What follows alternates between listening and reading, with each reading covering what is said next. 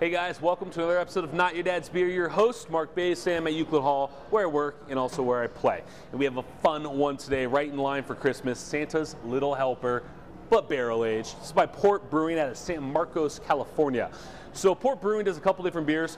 They have Old Viscosity and Older, which is a barrel-aged version of Old Viscosity. They make Santa's Little Helper and this barrel-aged version, which is a bit rare if you would ask me. At least in Colorado, it's rare. It's a 22-ounce bomber, 10% alcohol by volume.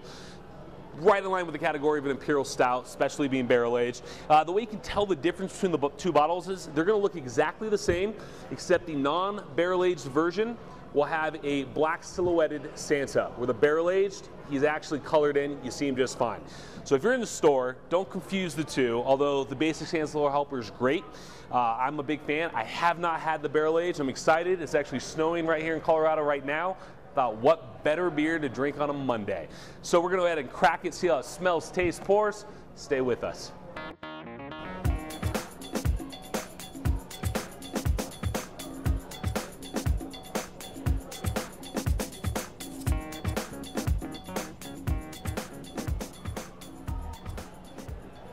So right away, that's an interesting pour. Most stouts that I've poured, I've seen the head froths up real quick. There's a lot of proteins there. This doesn't have much of a head going to start off with.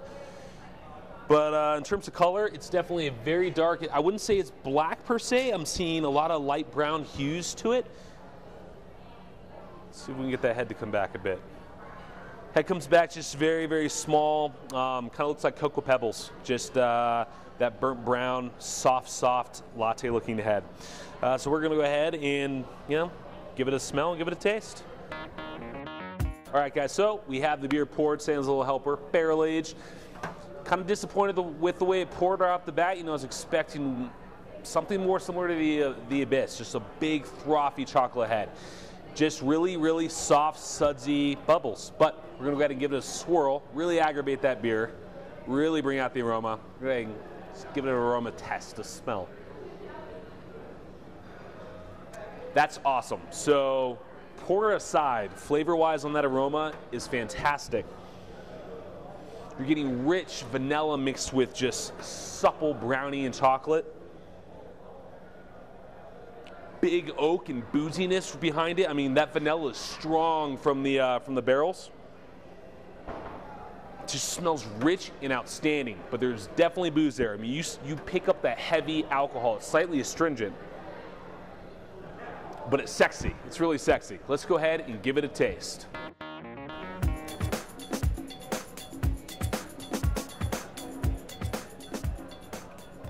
That's a big boy. That is awesome.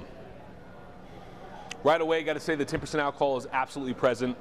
There's a whiskey burn on the tip of, it's kind of rolling around your palate, kind of on the tip of your tongue. A hot booziness right here in your chest. Let's actually talk about flavors, right?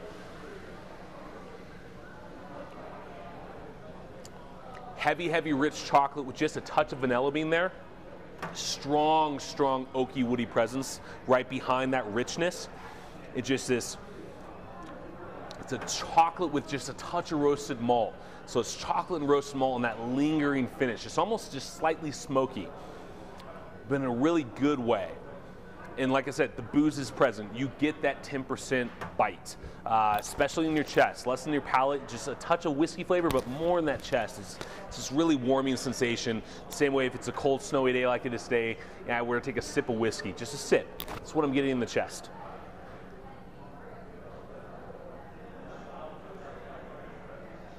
The body is full-bodied. It's heavy, but it's not thick. It's heavy like a spirit, like whiskey would be heavy in a sense. You work to take a sip. As you work your way through a 22-ounce bottle, it's going to take a little bit of effort on your palate to get through it because it's such a strong, boozy drink. But overall, it sips pretty easily. It's going to need a little bit of time to warm. This is being served right now at about 50, 55 degrees.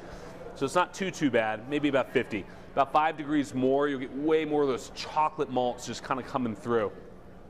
It's a cellarable beer. At 10% and barrel aged, it needs time to cellar. Drinking it right now fresh within a couple weeks of release here in Colorado. It's just strong and it has a sharp edge to it, where if you let this sit for 6 months to 12 months or longer, that booziness is going to back off. The characteristics of the beer are kind of going to dull, but everything becomes more balanced and sensual. And that's what I prefer out of my beer. That's why I cellar everything. So I got a second bottle. I was only allocated 2 this year. So I got a second one that I'm setting aside. I'm going to open it up next Christmas. Hopefully I can get more of it then. And as the years go on, I'll be able to really make a vertical out of it. It's a great beer. I'm going to drink it with Dan Quinn, who's running the camera right now. I'm going to drink it with him, and we're just going to enjoy the snow and take the day. I'm not going to pair it up with any food, although 10% I already feel it kicking in. Maybe I should get something to eat. Thank you for joining us at Not Your Dad's Beer. Fantastic bottle by Port Brewing, barrel-aged Santa's Little Helper, perfect for Christmas. Thank you for joining us at Not Your Dad's Beer. Your host, Marc Bays, Daniel Quinn on the camera. We're going to sit back. We're going to enjoy some Santa's Little Helper by Port Brewing, the barrel-aged version. If you don't have it, start trading. If you do have it, start enjoying. Remember, if friends don't let friends drink cheap beer, see you guys next time. Cheers. Port Brewing's Santa's Little Helper. Barrel aged, got to tell you guys, this is not your dad's beer.